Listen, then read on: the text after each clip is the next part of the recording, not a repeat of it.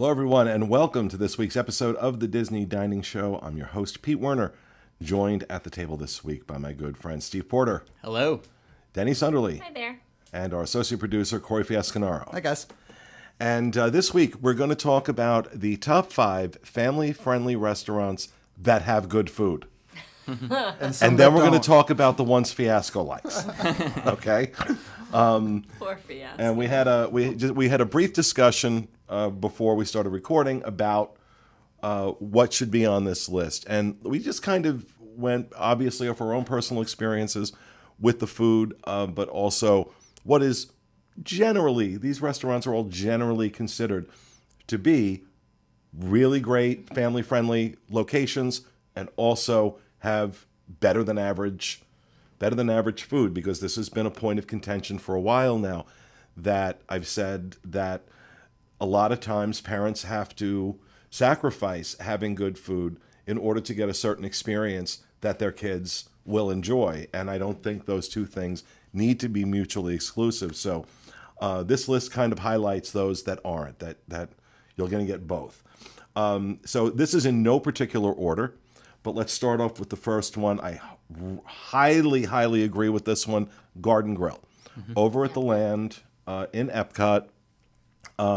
Breakfast, lunch, dinner, character meals, character interaction at this restaurant is absolutely fantastic. It's so good. And I don't want to overlook the fact that you're on a rotating turntable, which kids will think is really amazing and really cool and something they've never seen. And before. it's overlooking the attraction, the land attraction. So as you rotate, you're overlooking Living with the land. Living with different scenes and living with the land. Amazing. It's just amazing. And yet the character, you're exactly right. Character interaction is amazing. On the occasions we've been there, they'll come back around again and play with you and try to eat your food. And the food is brought, it's family style. It's sort of family style. And so that's nice. Everything literally comes to your table. You don't have to get up and go to a buffet.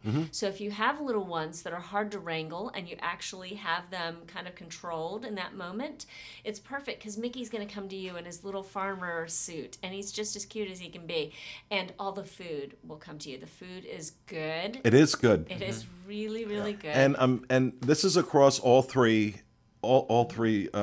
dishes, breakfast, lunch, and dinner, because I've eaten multiple times breakfast, lunch, and dinner there.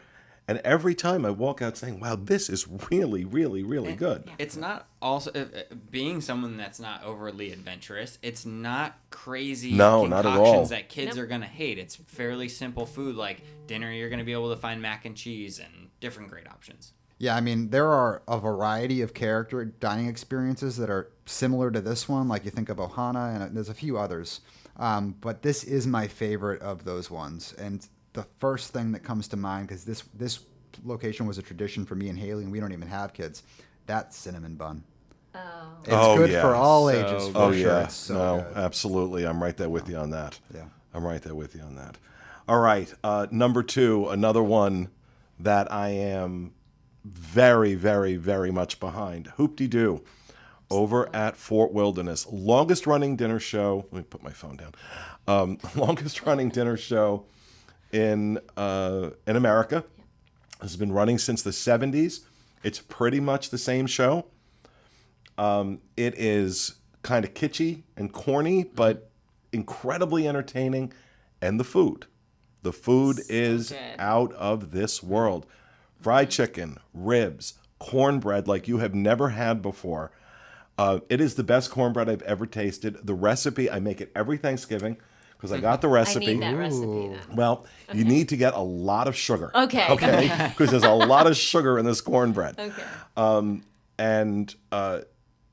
it's the easiest thing in the world to make. I'm going to good. tell you, it's like crazy.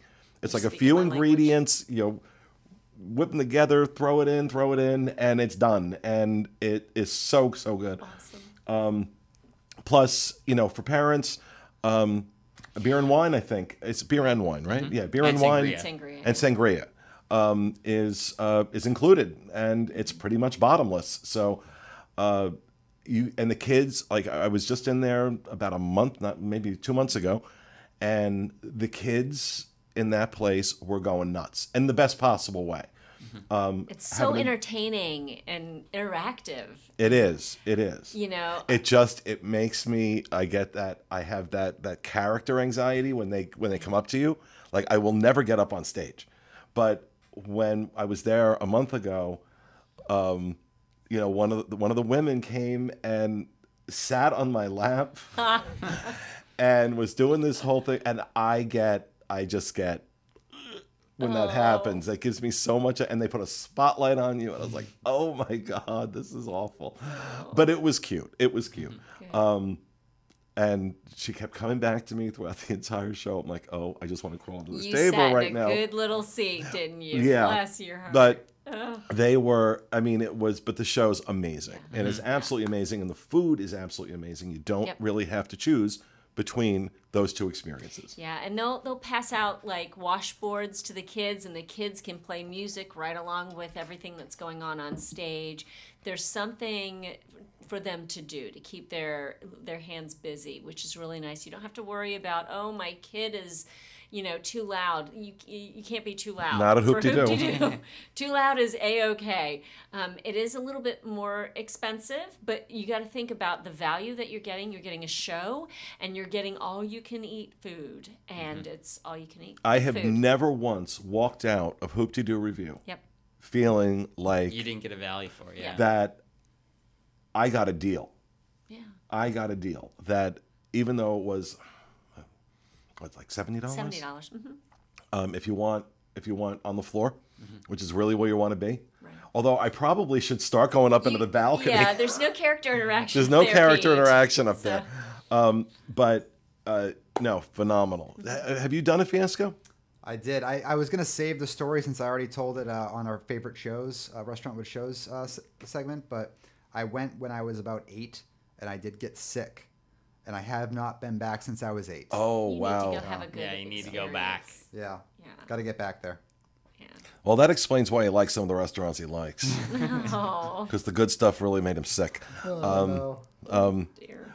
Steve, you've done it, obviously. Oh yeah, I've done it a handful of times. I love Hoop-de-Doo. It's crazy because it's old timey fun, but little kids still translates, and so old people love it, young people love it. It seems like whether you're 5 years old or 50 years old or much older, everyone loves it. So I think it's great for multi-generational families. Grandpa and grandma are gonna love it as much as the grandchildren. Yeah, absolutely. Absolutely. All right, next on our list, another favorite 50s Primetime Cafe over in Hollywood Studios. Absolutely.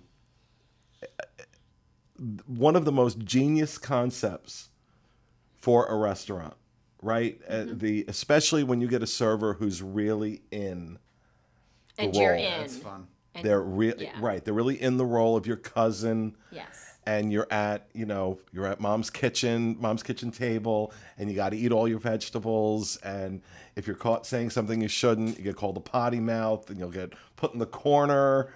They'll do the if you don't finish your vegetables, they'll take the fork and do the airplane defeat. I mean, it's really, really cool.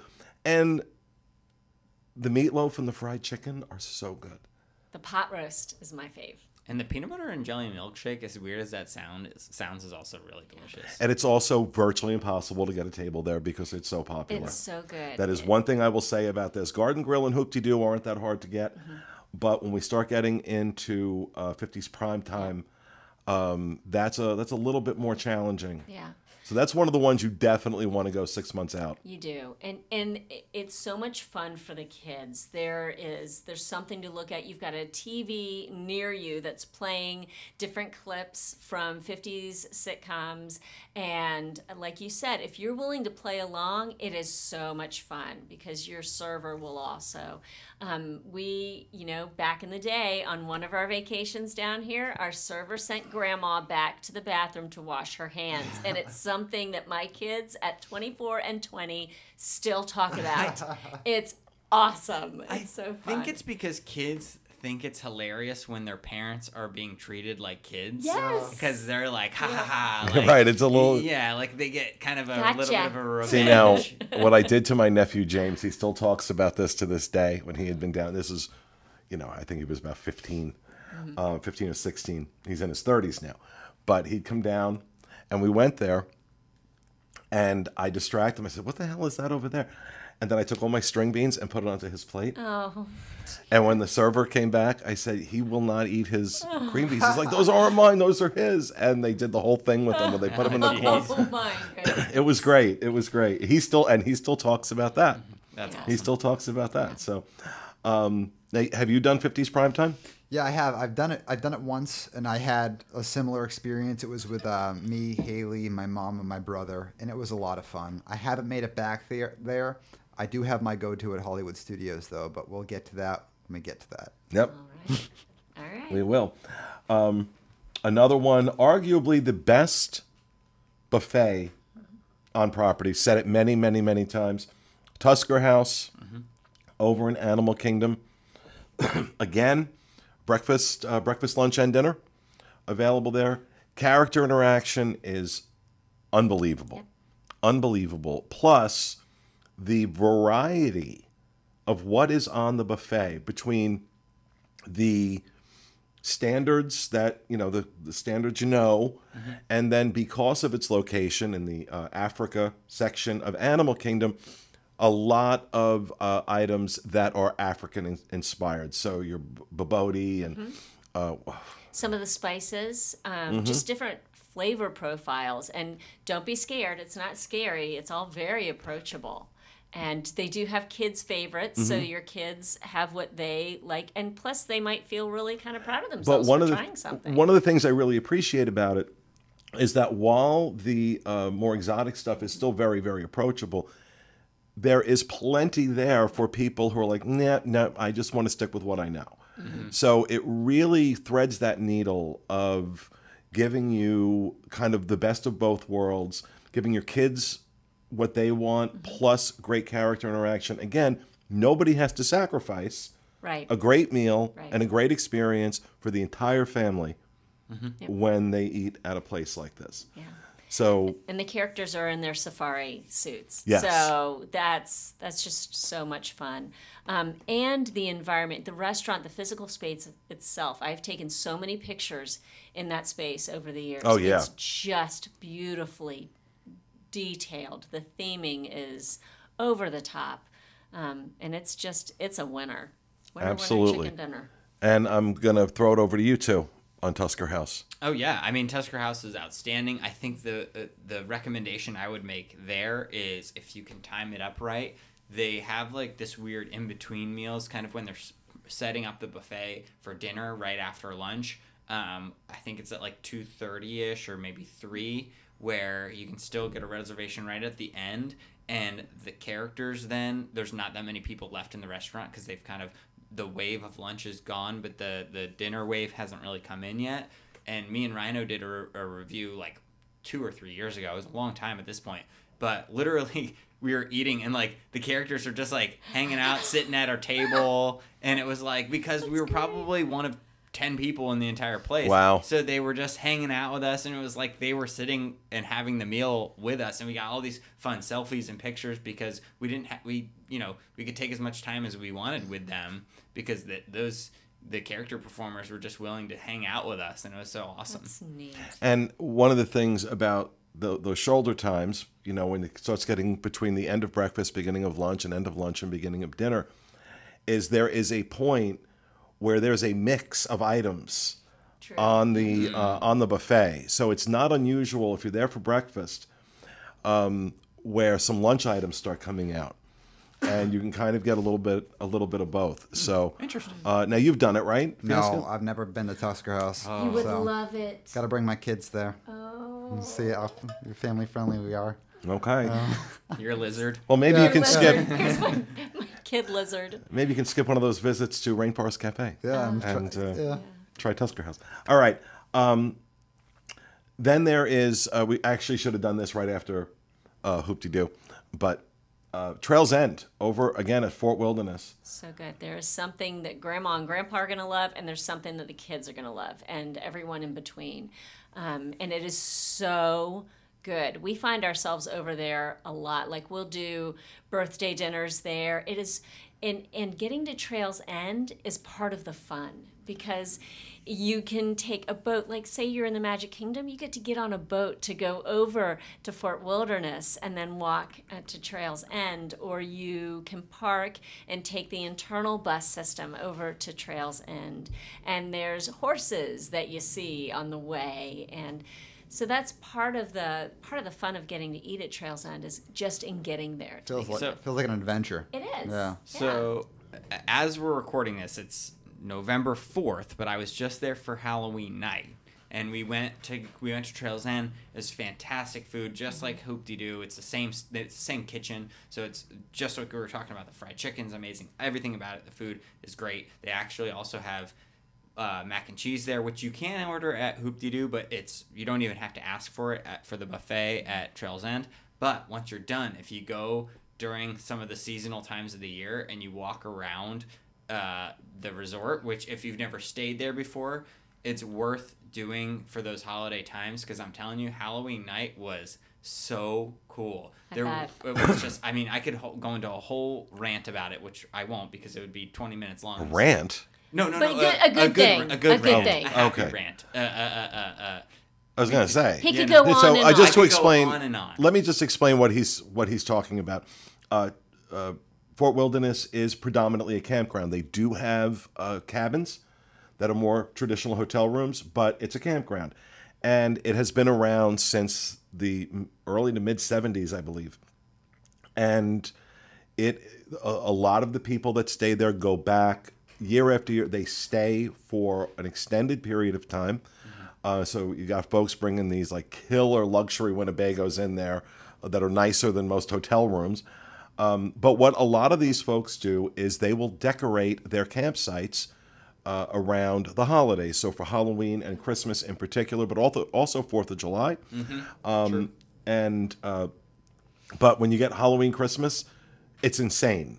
It is some of the coolest stuff. What people do to these campsites is incredible. It's insane. Yeah, they had, one of them was a full-on haunted mansion like set piece where they had a whole like the candle floating scene. Then they had Madame Leota, and it was literally a woman in a globe doing the spiel over and over for like 4 hours. Wow. And she had like an ice pack thing over her Dry ice was her body to keep her cool because it was kind of warm that night. Oh, it was an actual It was person. an actual person doing the spiel all night. Wow. And they had the whole shebang. It was like incredible.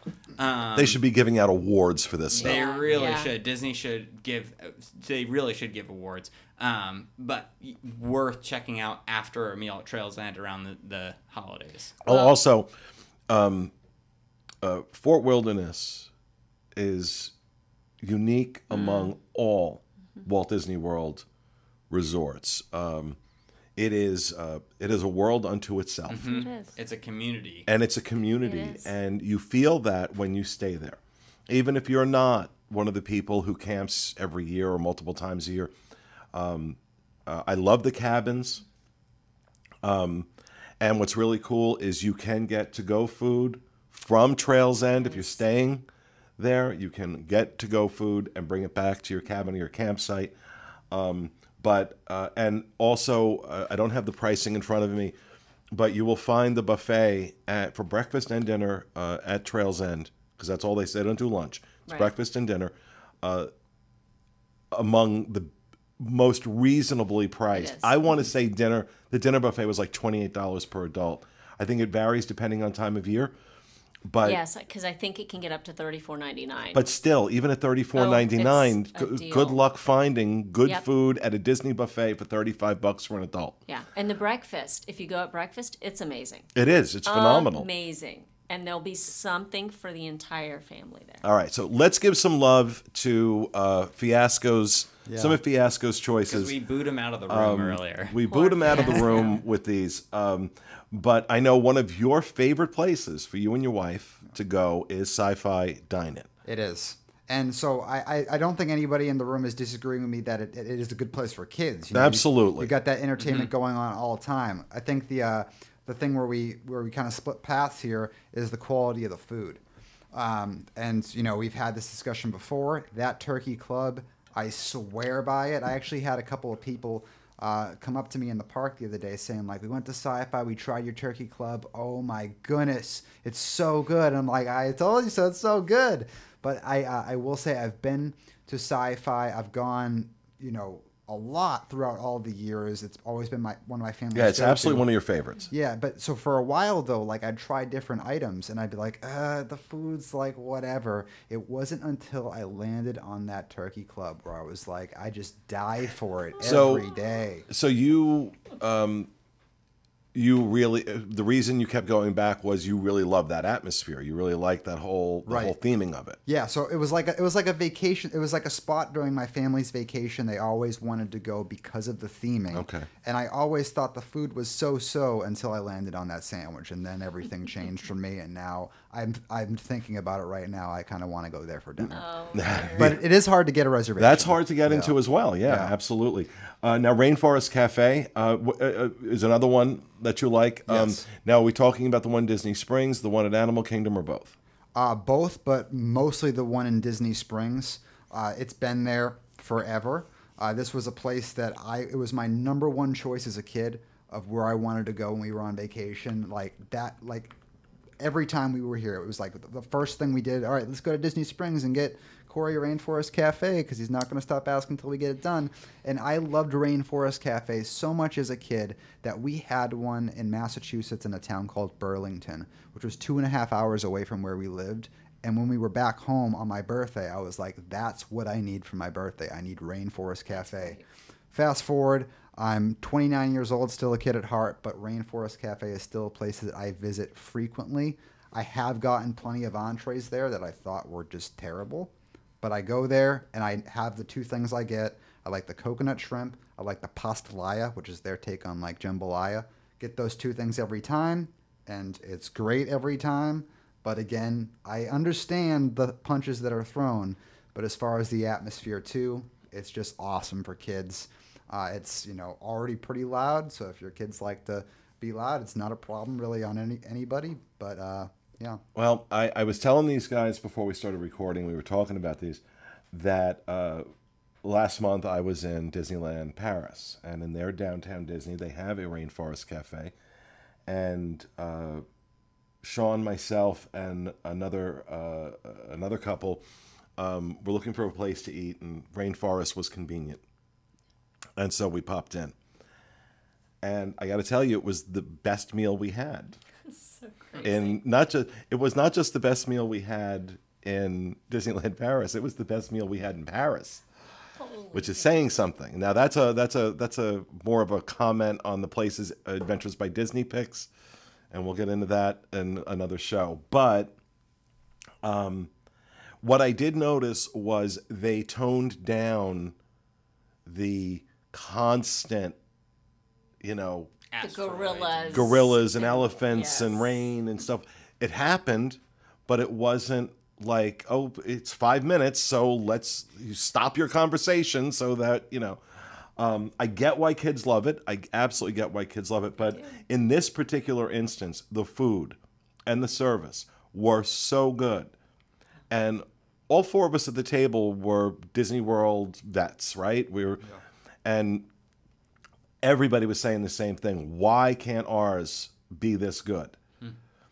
It is the only time I've eaten at a Rainforest Cafe where I've said, okay, this food is good. This food is good. I would also like to mention one thing. If Rainforest Cafe, Yak and Yeti, T-Rex are restaurants that you think you might go to on a more than one-time basis, definitely get the Landry's card because you kind of do get the VIP treatment if you have that card. They always have, regardless of how booked up the restaurant is, they always have seats put aside for their Landry's members. So sometimes I've showed up with a reservation for, say, 7 o'clock, and we got seated at 7:15. But we showed up on a Friday night completely jam-packed, no reservation. You show your Landry's card, and if they have Landry's member tables available, you just walk right past the line and you get seated. Wow. And also the Landry's members always get greeted by a manager halfway through their meal to check on them and see if And also there are nice. discounts and things that go along. I've heard that the Landry's thing is really, really good. So if you break it down on a percentage scale, it's like just about as good as an annual pass discount. It's about every $250 you spend, you get a $25 gift card. That's good for It's about 10% ultimately. Yep. Now, does that work? Because Landry's has T-Rex, they have Rainforest Cafe, they also have Yak and Yeti. Yes. Yep, works at all of them. So it also works at Yak and Yeti. Okay, that's a really good tip. And you also had your honorable mention, Boma, over at Animal Kingdom Lodge. Yeah, so if you have older children in your traveling party, sometimes they kind of they fall into no man's land, and they have voracious appetites. And so we have found with our family, Boma has been a really great, just the kids are older now, but a few years ago when our eldest was a teenager, this was perfect, and it still is perfect because we've gone within the last handful of years. There is something to impress even the teenagers in the family at Boma. It's there's stuff for kids, so you've got your mac and cheese and you've got your little hot dog nuggets, but you also have things that are African inspired, that have that spice and that flavor profile that's inspired by Africa. So it's kind of cool stuff, and there's plenty of it. So I also can see some teens liking it because it's an option where maybe if they're at an age where they're too cool for character dining, like they don't want to feel like even though I love character dining, but there is like a certain phase of teenagers that maybe would feel like they're being treated like a baby because they're going to character dining, that would be a perfect option. Yep, and it's a beautiful space. So, and it's all you can eat because it's a buffet. It's a great thing. All right, so there you have it, our list of best places, our picks for best places, best family-friendly restaurants. We had Garden Grill, Hoop-de-Doo, Tusker House, 50s Primetime Cafe, and Trails, and with special mentions, honorable mentions for Rainforest Cafe, Sci-Fi Dine-In, and Boma. So there you have it. That's our show for this week. We hope you enjoyed it. We'll be back with you again next week with another episode of the Disney Dining Show. Have a great week, folks.